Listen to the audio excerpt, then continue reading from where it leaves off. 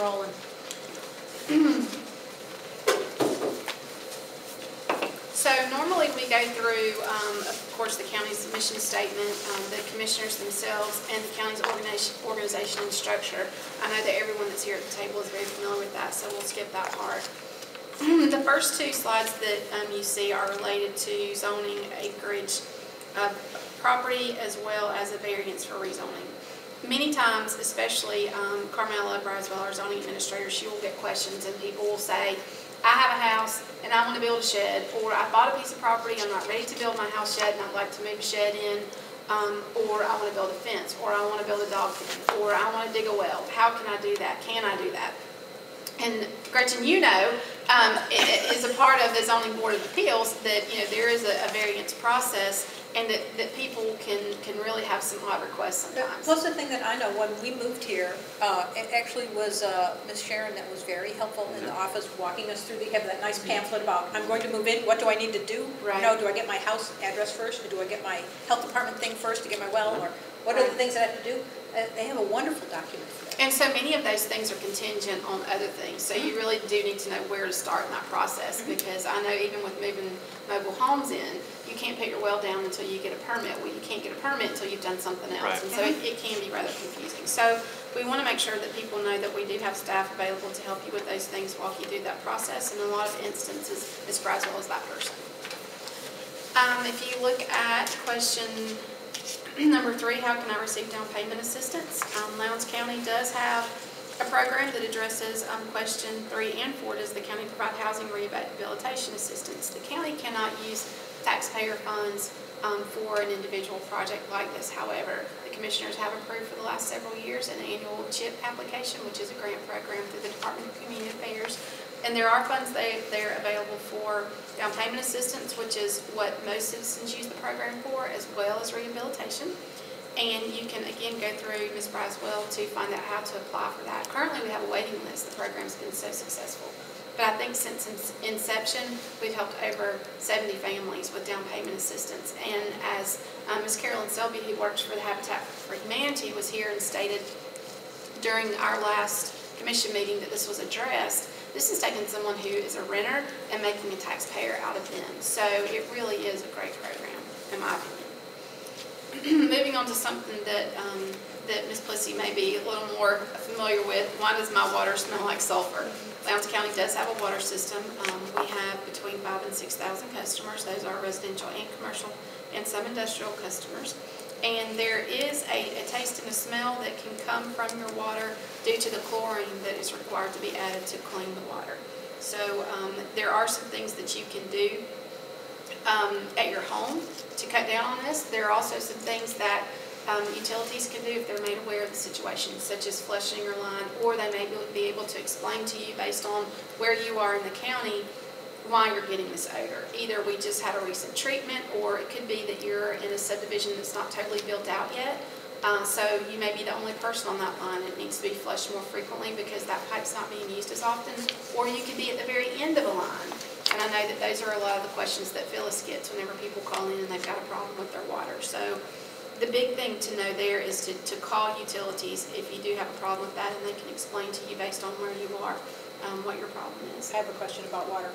When they changed the water rate, and the people from Stone Creek came and whined and complained still when we were over on the other building, that they had bad water and it turned brown and blah, blah, blah, and that was all supposed to be fixed with a new what? Yes, there was a water system that was put in for not just the Stone Creek neighborhood, but there's a water system that services that part of the county.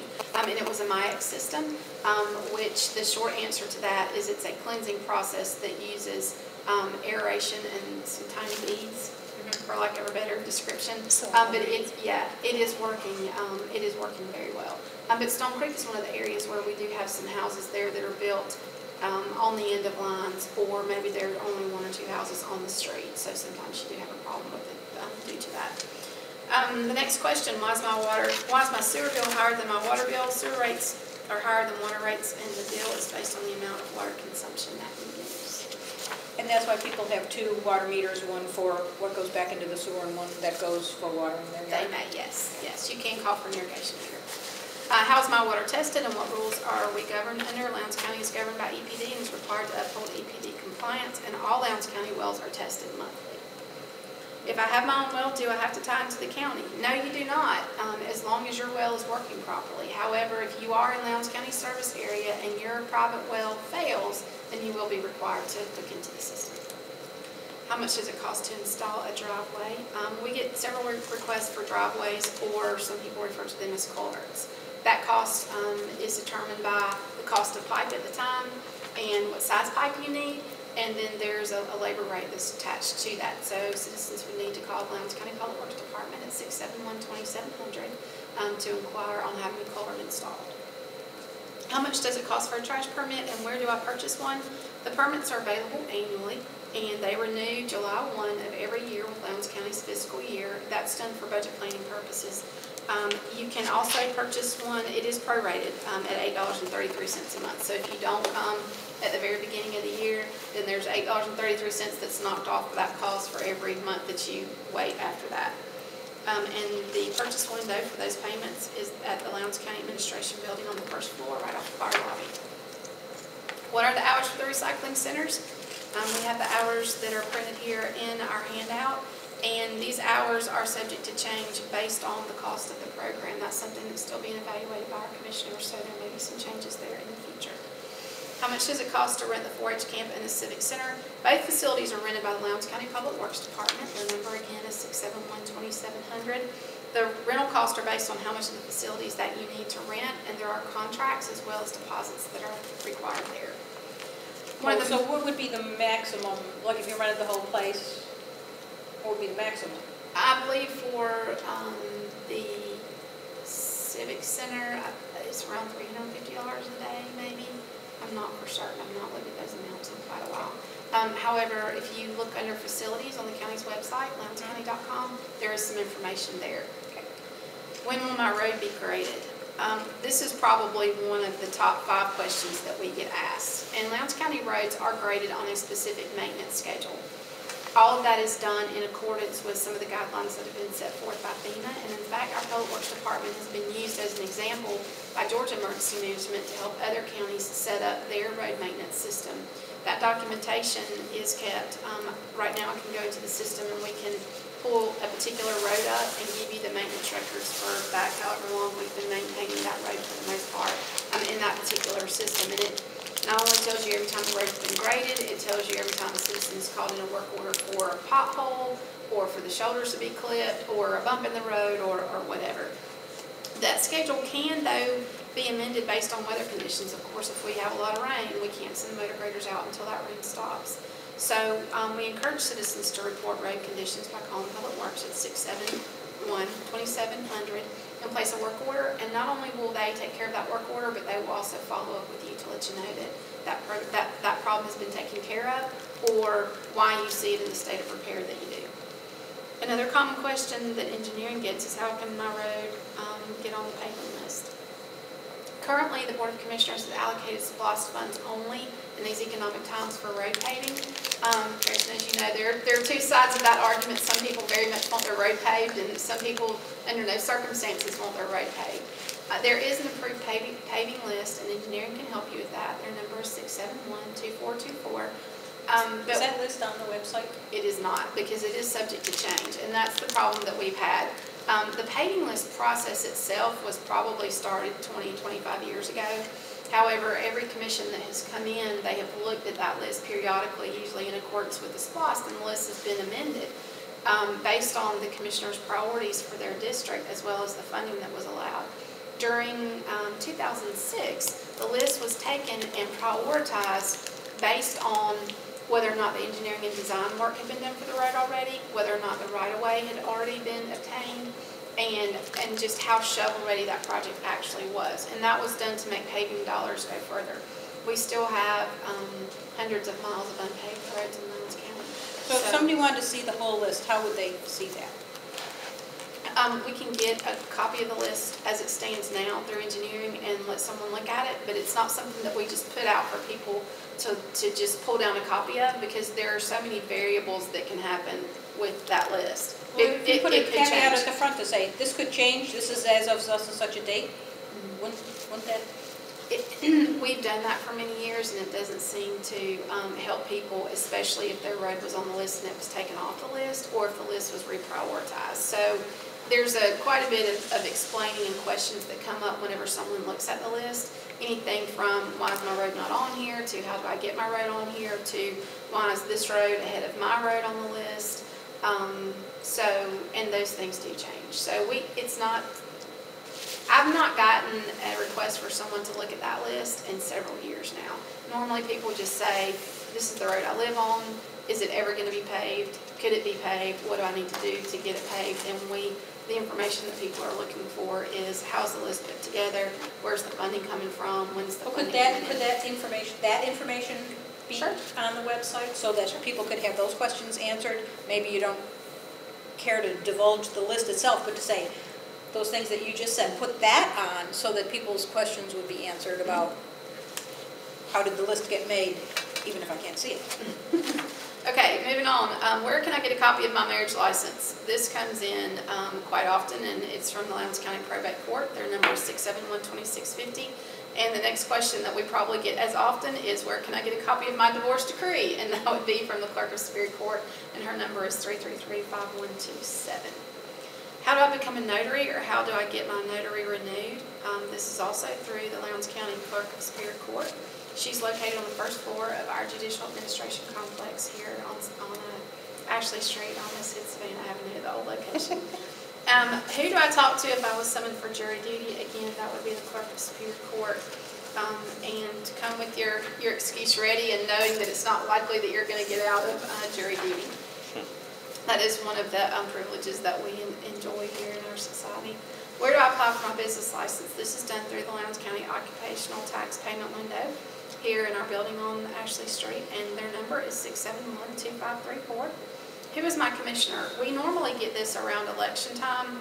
The commission maps are available on the county's website, which is lowndes.county.com. The maps that are up currently have not been approved by the Department of Justice. So we will have all of that sorted out prior to the next county election. But right now, everything is in the Office of Reapportionment. A couple of weeks ago, Mr. Pritchard, the county manager, myself, Commissioner Raines, and Commissioner Evans, all traveled to Atlanta to meet with the Office of Reapportionment and look at the requirements that Justice has set forth for the new districts. And they're trying to tweak those lines so that we can send them again. How much off were they? Just a fraction. But what we are being told is that you nearly have to have the exact percentage that was approved by Justice for them to pass those districts. And what the devil in the details was the census. If we had not had the census, so that those numbers were still what they were before, the districts as they are now would have been fine. But since the census has come in and some of the minority percentages have shifted, then the lines have got to be shifted to concur with those requirements. Oh, right, plus the population growth is mostly in the north of the county. Yes, yes. You can also call the Board of Elections. Some people don't like to call the county administration office to find out who their commissioners are, so you can call the Board of Elections at 671-2850, but we're glad to help you if we can, and we do have maps in our office, so if you don't have online access, you can come look at our maps. How do I get a copy of a 911 call? You would fill out an open records request through the Office of the County Clerk, which is my office, and then 911 actually has to go through a process with every public safety agency that was involved in that call to get their permission to release the information, because it's actually their information. Quite often, if it's a recent call, it's still under investigation, and those public safety agencies are not ready to release that information. However, we can always check. Who do I call about my neighbor's overgrown yard? That would be Lowndes County Code Enforcement at 671-2730. How do I find out how much my traffic citation is? The ticketing agency will provide this information for the Sheriff's Office. It's 671-2900 for the State Patrol. Again, it's 671-2900. The State Patrol tickets go through the Sheriff's Office. For the Valdosta Police Department, it's 242-2606. The best advice I can give here is don't wait to pay your ticket, because many times the tickets fade or you forget what color the car was. I mean, we get a lot of calls, you say, well, who gave you your ticket? And people just don't know. So if you're going to be down to the last minute and you're trying to find out where to go at the last minute, just don't let that get to the last minute. Where do I get information on the deed to my property? Again, that would be the Lowndes County Clerk of Superior Court. All the deeds are recorded in her office, and her number is 333-5127. Where can I get a copy of a birth or death certificate? The Lowndes County Health Department, Vital Records Division, and that's 245-2326. Who do I call or where do I go to find my voting place or precinct? Again, that would be the Board of Elections, and their number is 671-2850. They can also refer you to a poll locator that is available through the Secretary of State's office online if you would like to check that as well. Where do I pay my property taxes or renew my car tag? That's the Office of the Tax Commissioner, and Miss Marynell Robertson's office is still located over in the governmental building across from the courthouse downtown, 300 North Patterson Street, and their number is 671-2579. Where do I get my driver's license? That would be the Georgia State Patrol office on Gil Harbin Boulevard, and their number is 333-8385. That's somewhat of a regional processing center for some services that the State Patrol offers. So many times when you call them, the phone may ring quite a few times, or it may roll over to another office. And if you're going to have to go, if you don't get there when they open, you're going to have to stand in line. They do a great job of moving people through there. They have an awesome numbering system. It's just the nature of what they do. They just have a lot of people, and not always a lot of people to help them. So it's not a bad experience. It's just if you don't want to wait, get there early. Who do I talk to about child support recovery? The county does not give out legal advice. However, we can make several recommendations. First of all, contact your attorney if you have one. Georgia Legal Aid is also available for some services. And then there is a number for child support recovery. That number is 877-423-4746. Who do I call if I see illegal dumping of trash? Again, that would be Lowndes County Code Enforcement at 671-2730. How do I get a copy of minutes from a commission meeting? The commission meeting minutes are made available after they've been approved the following meeting. The minutes from 2003 to the present, for the most part, are available on the website. Anything that's older than that, then you would need to contact my office and we can look those up for you. And my number is 671-2400.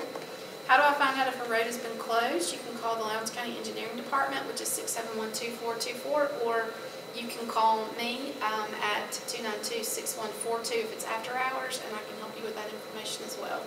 What is the phone number and location for building inspections? This is one that takes a little more to explain sometimes because inspections and permitting for Valdosta and Lowndes County is a joint office that's located over in City Hall, right across the parking lot from our building here on Ashley Street.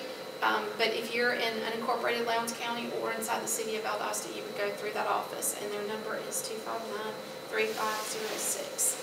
Who do I call to dispute my property tax bill? The Board of Equalization, and their number is 560-4390. There is a window for disputing that bill, and the information is in your bill. So if you've got any questions about that process or those deadlines, we encourage you to also contact the Board of Assessors, and their number is 671-2540. So when you get, the chance you get to actually appeal your tax assessment is in the spring when the first thing comes, and then in the fall when the bill comes, then it's too late? I am not familiar with those deadlines whatsoever. Have up to April 15th. April 15th. From now? Because the bill just came. No, when you get the thing in the spring, you have up till April 15th to appeal, and then after April 15th, they do all the whatever it is to send the bill in the fall. That question, and I'm glad that you brought it up that way, that's one of those things that, you know, as I said before, here as the county offices, there is certain information and certain procedures and protocols and laws that we all operate and fall under as far as our responsibilities. There are other things that are the responsibility of other elected officials or constitutional officers, and Lowndes County has the only elected Board of Assessors in the entire state of Georgia. So that would be one of those things that we would tell them what we know, but we would encourage them, just as Rusty did, but we would encourage them to contact that office for certain, because if there's been a change or an update to that statute, then it's not something that we would be directly in the line of being provided that information on. So we may not be able to give you the latest and greatest if we've not been updated. So that's where we would encourage you to contact another The only office. reason I know this because I did it this year. Well, the thing is, when that thing comes in the spring, it says, this is not a bill. So you go, oh, don't have to pay that, and you throw it over in the pile. But it's going to turn into a bill if you don't make some complaint about It's an it. assessment of Yeah. what I think the tax is going to be. So the next question, how do I sign up for Code Red? You can visit Lowndes County's website at lowndes.county.com or call Lowndes County Emergency Manager Ashley Ty, 671-2790. I would like to say a little more about this, though. Quite often, people don't call and sign up for Code Red until we are right in the middle of a blowing storm, or there's been some other emergency somewhere. And then they all want to call and they all want to get on it right then. Well, it does take a day or so if whether you sign up online or whether you call into the office, because if you call in, he has to put your information into the system and then go on the back end and approve you being added to the database. If you go online and do it, then he still has to go and approve you being added to the database. And if he's in the middle of all of his emergency management responsibilities, it might be, a few hours or a day or so before he's able to get back and update that. So we do have some additional clerical staff that can help him with that if we do get in the middle of something. But the best time to prepare is when there's nothing going on. So please add updating your information in the Code Red system or signing up for Code Red as part of your general preparedness efforts. This is also a free service to all Lowndes County residents, and this system will only be used in the event of emergency, or twice a year we do a test call just to make sure that our numbers are going the way they should, and of course we want to test it when we're not going to need the system to make sure that everything's functioning properly. Does the county have a suggested emergency preparedness pamphlet or book, or say, what you should have in your first aid kit or something like that? Actually, the Ad Council worked with FEMA, and that program was funded and handed down to all of the states. And if you go to ready.ga.gov, that is Georgia Emergency Management's one-stop shop for all kinds of preparedness, for any sort of man-made or natural disaster that you can think of, as well as just general checklists for your home or your business. There's a ready.ga.gov section there for kids, so you can get your entire family involved. And it also talks about special needs and pets. So that's something that's been provided to us through the state that is so comprehensive, there's no reason for us to reinvent the wheel at the county level. And counties are extensions of the state constitution and the state government anyway. So whenever we work with Georgia Emergency Management, if there's something here in Lowndes County that affects all of Lowndes County, the county as a whole in the unincorporated area, as well as the 5 municipalities that we have here, then those municipalities report to Emergency Management then in turn reports to Georgia Emergency Management. So that's kind of our funnel there for that response. If we have a storm or natural disaster, where do I go? Can't tell you that until it happens. That's something that we really encourage citizens to stay tuned to local media, make sure that you're signed up for Code Red, because we would definitely use it to give out sheltering information, be aware of your surroundings. Sheltering is really determined by the nature and the location of the event. So just, stay put until you get some information and some direction on what to do. The only other thing I would add to that is please don't call 911 unless you do have an emergency at that point that is related to what's going on or some other type of actual emergency. Many times whenever the clouds get really heavy here, or we get a lot of rain, or it starts, the wind starts blowing and a tree goes down, people begin to call 911 for general weather information or other issues. So please make sure that you call 911 only in the event of an emergency, because they're overwhelmed if we're in the middle of a weather event dispatching the first responders to the other calls that are coming in. So just be aware of that. Is there a number that people can call if it's not an emergency but they want to get something dispatched? So say there's a tree down across my road, but it doesn't have any wires down on it. So the tree across the road would be considered an emergency because someone could drive right smack into the middle of that. So that would be a 911 call. Okay, so but is there a number that I could call for I need to report something, but it's not an emergency, I don't need somebody to respond this instant? But just 911 is still there's not a general dispatch? No, because all of those responding resources are the same pool of resources. So they have to stay in one chain as far as being dispatched. It's just like the article that was in the paper today about the fire and one of the county fire trucks driving past the home that was burning on their way to another call because they had been dispatched to a wreck. They saw the fire, they called the fire into 911, but they couldn't stop there because 911 had dispatched them to another location. So the emergency management service and chain of command as a whole is something that absolutely has to be respected within that response, because if not, and people start in the fire service doing something that's called freelancing, then no one's in charge and you just have chaos. So there is a very disciplined dispatch for that. Public Works, sometimes if we get in the middle of a hurricane, we'll stage at 911. In the past, now since we have our new Emergency Operations Center, there would absolutely be someone there for Public Works, so that whenever that call came into 911, the 911 would have a particular place that they would put all the tree calls to, or all the lines down calls to, or all the hole in the road calls to, or the washouts to. So there are some internal protocols that we do to make things more efficient during the dispatch process, but all citizens are still encouraged to call 911. Sheriff's Department dispatch 311 for non-emergency? Yes, yes, yes. And really and truly, if you need the sheriff's office, then you have an emergency. You know, I know some of us, depending on how independent we are, how familiar we are with the ongoings of the county in general, know a little bit more about where that help is coming from or what they're going to do whenever they get there. But if you need a sheriff's office or you need the fire department, you may have a small emergency as compared to a large emergency, but you still need, you know, that public responder, that public safety responder there. What is 911 doing to the prevention of, I've lost my cat, or some obscure question that should really come through? We start very young. Every year we have 911, we have telecommunications week, and they see thousands of children through the center during that week, and have for many, many years now. In fact, the kids that are graduating now from our public school systems are kids that in kindergarten came to 911 through telecommunications week. So we've got a long history there of educating locally on when to call 911. But I'm glad you said that, because the fire department will not come get your cat out of the tree. Yeah, yeah. Well, it just won't. They say when it gets hungry, it'll come down. Have you ever seen a cat skeleton in a tree? So where do I turn in my job application, and how do I find out what jobs the county is offering? The jobs that the county offers are listed with the Georgia Department of Labor. They're at 221 South Ashley Street. Their number is 333-5211, and they can help you with what we have posted, and that's where you would also need to pick up and turn in your application. You can download an application off of our website, lowndes.county.com, but you would still need to turn it into the Department of Labor, not bring it to our building here. What volunteer opportunities do you have available? This changes based on you know, really what the county has going on and what programs are available. But if you're interested in volunteering or you would like an intern opportunity, if you would just contact me here, my number is 671-2400, then I can let you know what's available.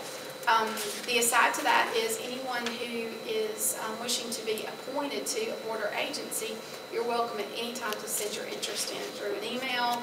You're welcome to send a resume. We actually have a form now that the commissioners would like for you to complete. We can give you that. And we'll have you on record so that whenever that comes up, then you can. Is that form available on the website yet? It is not yet, but it will be. I've not gotten it. As soon as I get a nod from everybody that I have all the information that they want on there, then we'll be good to go.